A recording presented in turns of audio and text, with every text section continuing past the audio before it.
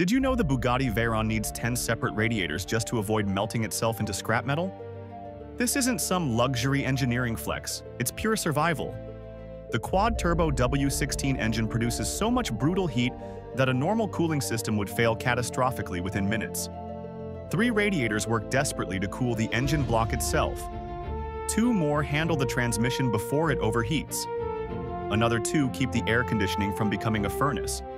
And 3 additional radiators manage turbocharger intercooling. Without this insane cooling network, the 1,001 horsepower engine would literally destroy itself from the inside out. The heat generated is so intense that engineers had to redesign cooling from scratch. This extreme requirement explains why the Veyron took over a decade to develop and cost millions in engineering. Most supercars need power. The Veyron needed to survive its own power. 10 radiators working in perfect harmony, just so one car could exist.